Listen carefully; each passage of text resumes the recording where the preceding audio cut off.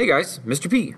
In this video we're going to talk specifically about the origin of water on Earth, and we're going to focus on the abundance of water over billions of years of Earth's history has allowed life to evolve on our planet, and we're going to limit our hypotheses for the origin of water on Earth to asteroids and reasons for retention to gravity and temperatures low enough to condense water. So in this particular video we're going to focus on the hypothesis that asteroids are the origin of water, and once Earth received water, it retains the water due to gravity and low temperatures. So we're going to start our discussion of water on Earth by looking at Earth from space. The first observation that one would make is that it does have a substantial amount of water, and in fact 70% of Earth's surface is covered with water. Now some of that water is fresh water, but most of it is ocean water. So the bulk of the liquid water on Earth would be salt water, and a lot of that water is incredibly deep, specifically talking oceans. So there is a really large amount of liquid water on our planet. Earth's temperatures are perfect in that they allow water to change phases from liquid to solid to gas, but most remains as liquid water, meaning the temperatures of Earth are conducive to holding liquid water on our planet. And Earth is very large, and it has enough gravitational pull to retain the water near its surface, which is already housed on Earth and doesn't allow it to float away. So the reason that we stay on Earth as a physical being is the same reason, due to gravitational pull, that the water stays on Earth as well. If we look at the breakdown of Earth's water supply, you see that of the water on Earth, roughly 97% of all liquid water is going to be contained within the oceans, meaning it is salt, and that leaves roughly 3% of Earth's water as fresh water. And if we break down fresh water into its components, 70% of the Earth's fresh water, so again, 70% of this 3%, is contained within the ice caps and glaciers, which means it's locked as a solid. 29% of that 3% fresh water is groundwater, so it is contained within the ground, deep underground. And then roughly 1% of that 3%, so very small fraction of a percentage, is going to be easily accessible freshwater, meaning this is the freshwater that we actually have access to. Roughly 52% of that 1% would be lakes. 38% of that 1% will be soil moisture, so that is the water that is contained within the soil. 1% of that 1% will be water vapor, so this is the water that is in the atmosphere.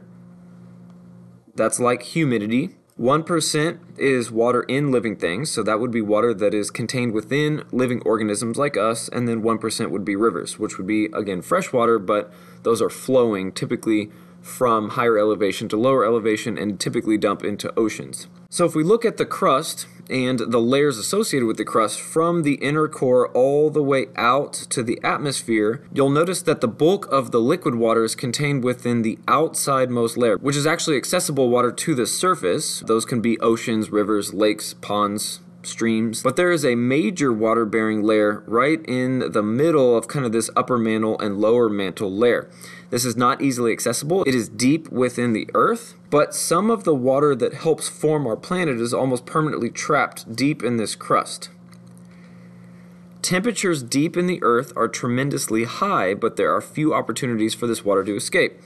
You will notice that as we transition deeper into the Earth towards the core, the temperature increases, but most of the time this heat is retained within the Earth and is not allowed to escape. There is areas in which a lot of this steam and heat can escape, and we call these areas geysers. There is one famous geyser in Yellowstone National Park. It erupts every 14 to 18 hours, so it is fairly regular. That is the amount of time it takes for the pressure of the heated water inside the Earth to reach a temperature that would be conducive to erupting. The discharge of water is due to an underground magma superheating water partially trapped in the crust. As water heats, the molecules spread out, leading to increased pressure, and when the pressure exceeds the amount of pressure keeping that water vapor in the Earth, it obviously has nowhere to go but out. There are only a few areas on Earth where water deep in the crust can escape in this way. Again, they are geysers, and you can physically watch the water vapor and liquid water erupt through these holes in the crust, discharging that pressure and leading to a discharge of that water that was trapped very deep within the earth. Water molecules exist in two forms. There is normal water, which would be water that is just H2O, and then we have what is called heavy water, which has deuterium, which is called D2O. Again, both are water. They do have some differences. Normal water, ordinary hydrogen atoms bound to an oxygen atom. This is the type of water we've always talked about in our past videos, no matter what topic we were talking about. Hydrogen atoms are on the periodic table as 1, so they have 1 proton, 1 electron. They do not normally contain neutrons because they have an atomic mass of 1. Heavy water, on the other case, contains hydrogen atoms that have a neutron, making them heavier than normal, meaning they have an increased atomic mass. This hydrogen is called deuterium, and it is still hydrogen, but it would be hydrogen with an atomic mass of 2 instead of 1, because it not only has its 1 proton, but it also has its 1 neutron, leading to double the mass, meaning it is technically double the weight. All bodies of water contain a mix of these two forms, with typical water, the no neutrons, being much more common, but we can use the ratio or the concentration of these two types of water to give us some data on where the water may have come from and how the bodies of water may be related. So that brings in our hypothesis, as we talked about in the beginning of the video, from asteroids. And when researchers calculate the ratio of hydrogen to deuterium in the water of the oceans, they get a ratio that is very similar to the ratio found in many asteroids. And when they sample the water on these asteroids, which are obviously not from Earth, they do find that there is a ratio or a mixture of both normal water and heavy water. All of our bodies of water on Earth contain a ratio of these two types of water as well, which leads to and solidifies, or at least strengthens, the hypothesis that water on Earth originated from outside of Earth and was probably brought to Earth by an asteroid very similar to this one. A common theory is that Earth had an early stage where the surface was nothing other than magma.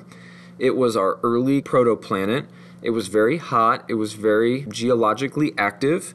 No water was found in this early planet, probably. Again, no one was there collecting data, so we don't know for certain.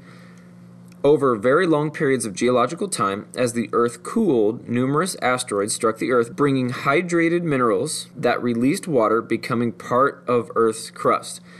This early protoplanet, as Earth began to cool, probably received a lot of collisions with these types of asteroids, which brought about the hydrated minerals that eventually became liquid water. Our planet's early history had many more asteroid collisions because of the unsettled time period of our early solar system. There were many millions of years in which the collisions could have occurred, and all of those millions of collisions probably brought about small traces of these hydrated minerals, which over millions of years can obviously congregate and concentrate to produce the needed materials for water. Obviously, this is a hypothesis. This is not an idea that is proven, but there is a lot of evidence that helps strengthen this hypothesis. So that's it for this particular video. If you learned something, give it a thumbs up, leave your questions in the comments, subscribe to the channel, turn on the notification bell. We will see you later.